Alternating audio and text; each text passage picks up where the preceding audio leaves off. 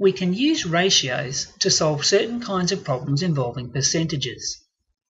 In particular, questions where we have to calculate the total from a part, or one size part from another part. To answer these kinds of questions, think carefully through: what percentage have I got now? What percentage do I want? And remember, the original amount is always 100%. Let's start with total from part. In a 20% off sale, a pair of shoes was sold for $45. What was the price before the 20% discount was applied? Now, the original price was 100%. But do I have the original price? No, I've got the price the shoes were sold for after the 20% discount was applied. So, what percentage have I got? I've got 80%, the original 100%, minus the 20% discount.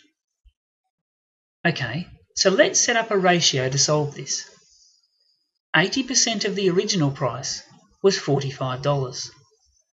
What percentage do I want? I want the original price, which is 100%. So, how do I convert 80 into 100? Well, multiply by the new number over the old number. 100 divided by 80. So, multiply the other side, the price, by the same fraction. 100 over 80. You'll want a calculator for this. The original price of the shoes was $56.25. Now I know some of you are thinking, why did we have to do all that? Couldn't we just get 20% of the $45 and add that on to get the original price?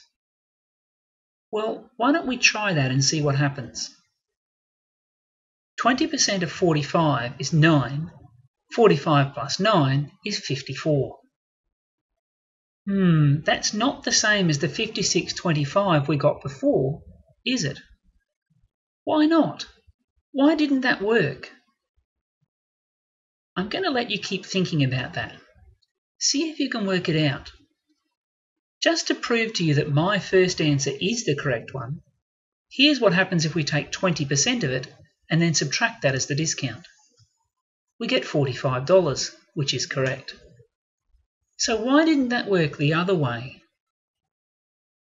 The bottom line is this.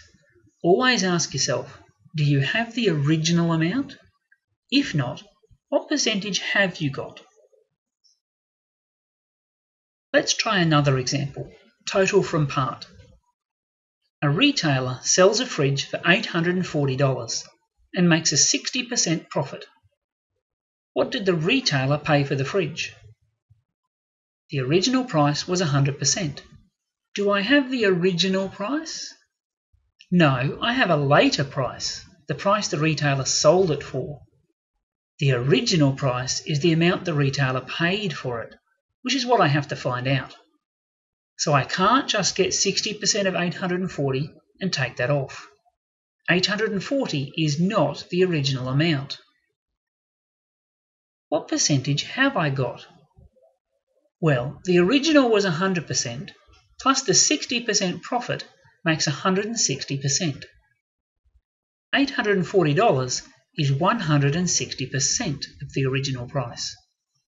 I need to find 100%, the original amount. Okay, so I need to multiply by 100 over 160. 840 times 100 over 160 is, with a calculator, $525. The retailer paid $525 for the fridge. Can we check that answer? Well, what's 60% of 525? It's 315. And if we add those two together, we get back to $840. Good. We can also use ratios to solve percentage problems where I want to find out something other than the original amount. We call this a part from part problem, and they often come about from questions involving GST. Here's an example. A formal dress is sold for $255, including 10% GST. That's the standard tax rate in Australia. The retailer has to send the money for the GST to the tax office. How much GST was included in the price of this dress? Well, the original price was 100%. Do I have the original price? No, that would be the price before the GST was added. I have the price including the GST.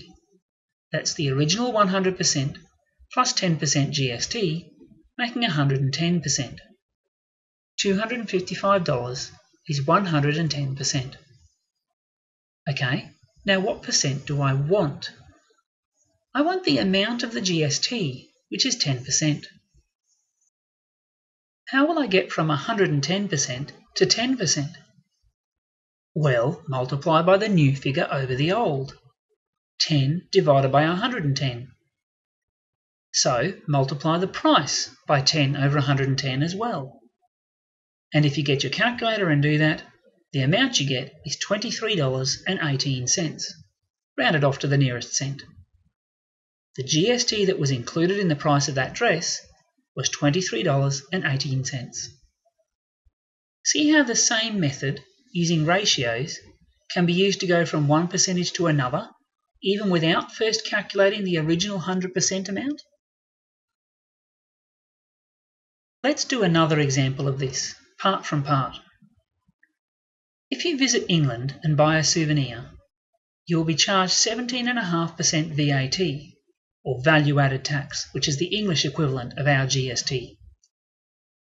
You can claim the VAT back if you take the object out of the country when you leave.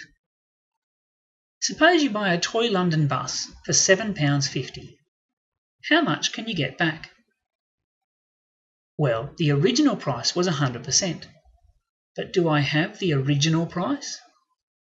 No, I've got the price I paid for it, which includes the VAT. What percentage is that?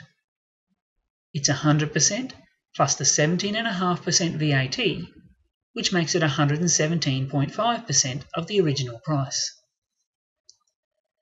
Okay, what percentage do I want? I need to work out how much I can get back when I leave the country, which is the amount of the VAT, or 17.5%. So, how do I go from 117.5% to 17.5%? Multiply by the new number over the old. So, do the same to the price on the other side. 7.5 times 17.5 over 117.5 gives me 1.12, £1.12, rounded off to 2 decimal places as usual. Be careful with your calculator. Remember, make sure you do this in one calculation. Don't round off that fraction or you'll get the wrong answer. The VAT I can get back on my souvenir is £1.12p. And that's how to use ratios to solve total from part and part from part percentage problems.